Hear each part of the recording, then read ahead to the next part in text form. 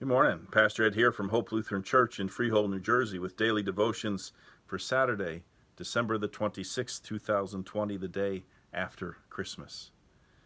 Before we begin, I just want to say that I'm going to take next week off from these daily devotions to unwind and relax, have a little downtime, and hopefully you'll have the opportunity to do a little bit of that yourself.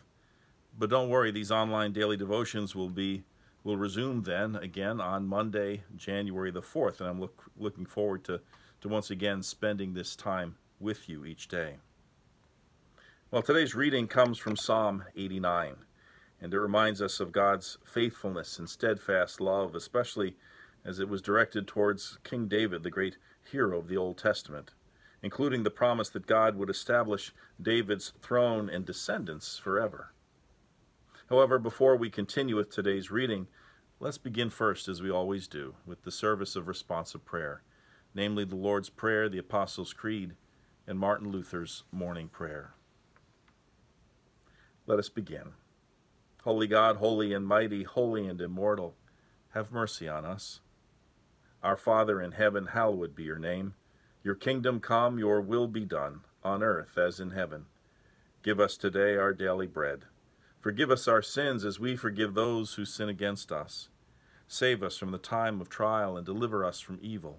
For the kingdom, the power, and the glory are yours now and forever. Amen. I believe in God the Father Almighty, creator of heaven and earth. I believe in Jesus Christ, God's only Son, our Lord, who was conceived by the Holy Spirit, born of the Virgin Mary, suffered under Pontius Pilate, was crucified, died, and was buried. He descended to the dead. On the third day he rose again. He ascended into heaven. He is seated at the right hand of the Father, and he will come to judge the living and the dead. I believe in the Holy Spirit, the Holy Catholic Church, the communion of saints, the forgiveness of sins, the resurrection of the body, and the life everlasting. Amen. Let us pray. We give thanks to you, Heavenly Father, through Jesus Christ, your dear Son, that you have protected us through the night from all harm and danger. We ask that you would also protect us today from sin and all evil, so that our life and actions may please you. Into your hands we commend ourselves, our bodies, our souls, and all that is ours. Let your holy angels be with us, so that the wicked foe may have no power over us. Amen. Almighty God, bless us, defend us from all evil, and bring us to everlasting life. Amen.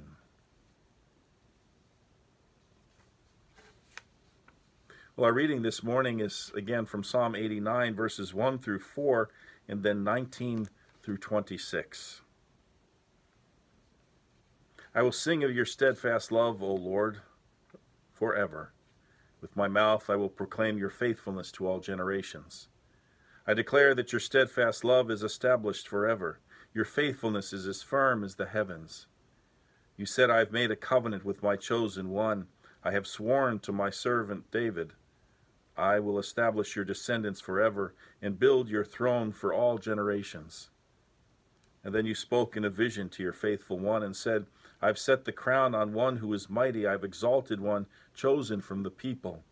I have found my servant David. With my holy oil I have anointed him. My hand shall always remain with him. My arm also shall strengthen him. The enemy shall not outwit him. The wicked shall not humble him. I will crush his foes before him and strike down those who hate him. My faithfulness and steadfast love shall be with him, and in my name his horn shall be exalted. I will set his hand on the sea and his right hand on the rivers. He shall cry to me, you are my God, my Father, my God, and the rock of my salvation. Although we have no way of knowing it for sure, it's believed that, by some at least, tradition has it that David wrote the Psalms, all 150 of them. That seems a little hard to believe, but did he have a hand in writing some of them? Very well might have. And this is written in a way that makes you think that, you know, it's David speaking, that speaking of God's steadfast love, God's faithfulness, but then remembering the promise that his descendants would be established forever, his throne for all generations. And again, this commitment that God made to David. But David's an interesting guy. I did a sermon series on him a few years ago in which the theme of the series of sermons on David was flawed hero, because that's what he was. His greatness is undenied, but he was flawed. Someone once said, we can be thankful, though, that Scripture deals openly with failure. The defects of the saints are not edited out. The dark sides of people who made a difference in their generations are there for all to see, including King David's adultery and murderous scheming. There was a Lutheran scholar and not seminary professor, I think he taught at the University of Iowa, actually, George Farrell, who wrote a book on the Lutheran Confessions some years ago. And I remember him pointing out that in the Lutheran Confessions, Lutherans, we have a different concept of sainthood, obviously, than Roman Catholics do. And the interesting thing to Farrell was that the only saint that's mentioned in the Lutheran Confessions is David. And again, a terribly flawed hero, somebody for whom who did a number of things. Again, most notably, the affair with Bathsheba, having her husband Uriah killed in battle. He had multiple failures beyond that as well. Did a lot of great things and good things, but again, he was, as Luther came to understand all of us, saint and sinner at the same time. And so the fact that God would be so faithful to him and have steadfast love for David, even though David was always letting him down or continually letting him down, is something to be said not about David, obviously, but about God, about God's desire to be with us, to guide us, to lead us, even though in many ways we don't deserve it, and even though in many ways we do things to reject God, and yet God doesn't reject us in turn. Read an interesting story entitled Pressure Washing. The fellow writes, a wooden fence around our yard was black from mildew in parts, but it was mostly sun-bleached gray. The grime was heaviest around the sprinkler heads, where Florida humidity turns the porous wood into a mildew factory. I'd grown accustomed to the funk and had gotten so used to its presence that it didn't bother me anymore. In fact, my fence looked just like everybody else's in the neighborhood. They're all about the same age, have had the same exposure, with the exception of a few newer homes that have been built. My privacy fence was awful. I was okay with it. Enter my next-door neighbor. Ed decides to do something radical. He didn't ask me or anything. He just decided that he wanted to pressure wash his fence. As one of the few folks who moved north to be here, he came from South Florida about a year ago and seems to have fresh eyes for our neighborhood and town. He hated the grimy fence and decided to do something about it. Over a 3-day period, he pressure washed all that grime off the wooden planks that separate us as neighbors. The boards looked brand spanking new on his side. My side looked even worse in comparison. I was convicted. It wasn't so much as keeping up with the Joneses thing. Their name was Weiss, after all. I was convinced by my years of apathy and inaction. Why had I neglected this part of my yard? I had taken such great pains to keep my flower beds weeded and shrubbery trimmed, and yet I had let this large, invisible component of my home go completely unattended for the 8 years I had lived there. Humbly, I knocked on Ed's door and asked to borrow his pressure washer. He agreed, and now my fence looks as good as new, too. In 3 days, I pressure washed my fence, the soffit, a couple of palm trees, the concrete around the pool slide, the old pool box, and some of the brick on the north side of the house. I'm in love with pressure washing now. I'm a pressure washing addict, and I wonder if I should begin to seek treatment. In all seriousness, I'm learning some important life lessons. Some of our most disgusting parts of ourselves we've already taken for granted. We get so accustomed to them that we don't even try to change until someone new in our lives brings attention to it. When we witness the power of change in another, it gives us hope that we too are not beyond hope.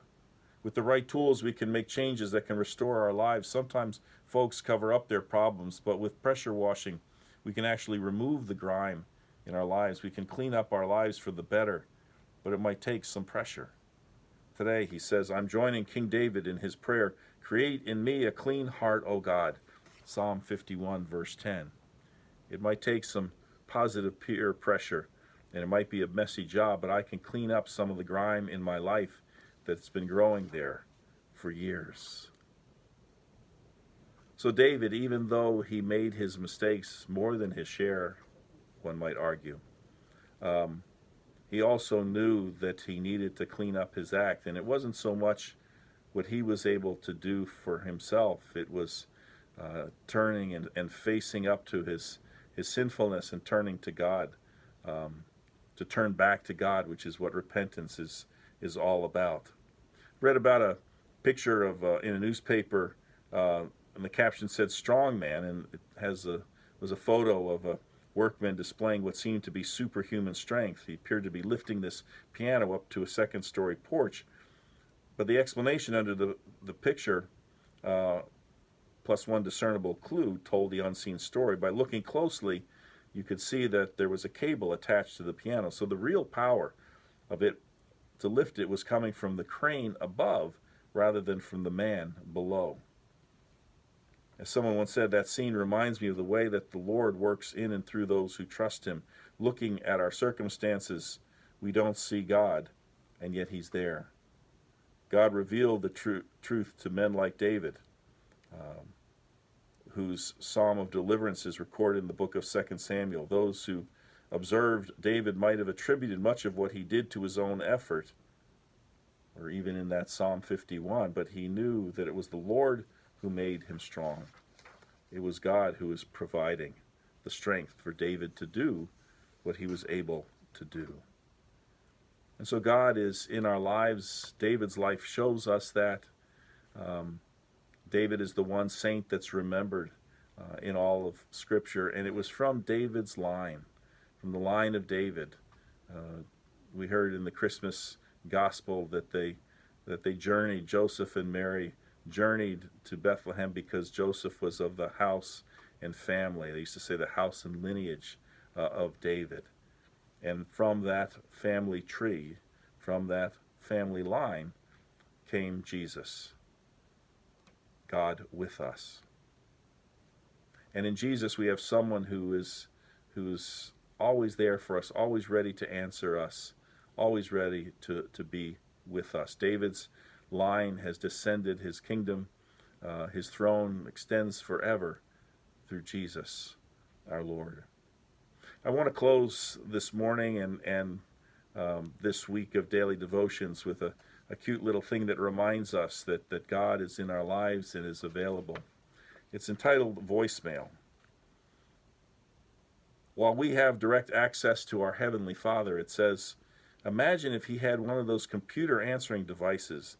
It might go something like this. As we begin to pray, we hear, thank you for calling your Heavenly Father's house. Your call may be monitored for quality assurance. Please select one of the following options.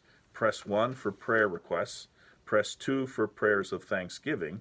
Press 3 for prayers containing complaints. Press 4 for all other prayers. I'm sorry, all of our angels are busy helping other sinners right now. However, your prayers are important to us and will be answered in the order received, so please stay on the line. If you would like to leave a voicemail message for God the Father, press 1 now.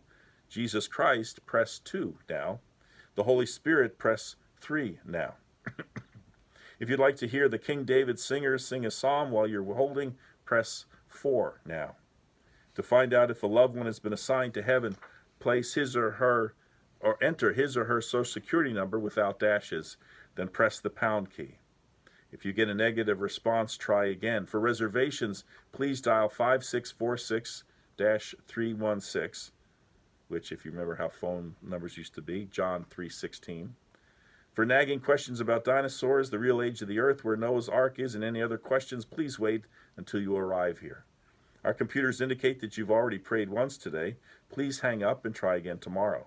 This office is closed on weekends and any state or federal holiday. Please pray again between 9:30 a.m. and 4:30 p.m., Monday through Friday, except holidays. If you need emergency assistance when this office is closed, contact your local pastor. And whoever wrote this responds, thank God we have unlimited access to all hours to our Heavenly Father. The God whose steadfast love and dedication, commitment, faithfulness to David never faltered, never wavered. And we enjoy that same kind of relationship with God, and especially through David's descendant, Jesus, our Savior.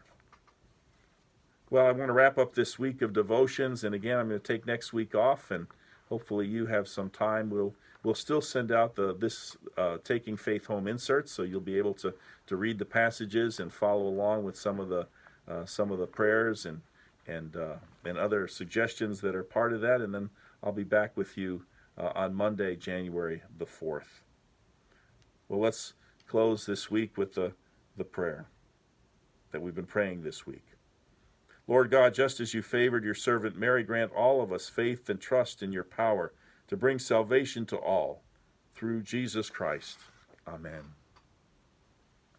Well, hope you can join us for worship tomorrow as we continue our Christmas celebration, and we also have the following Sunday as well, 9 a.m. on both mornings for the first Sunday after Christmas and the second Sunday after Christmas. Again, hope that you can be with us then.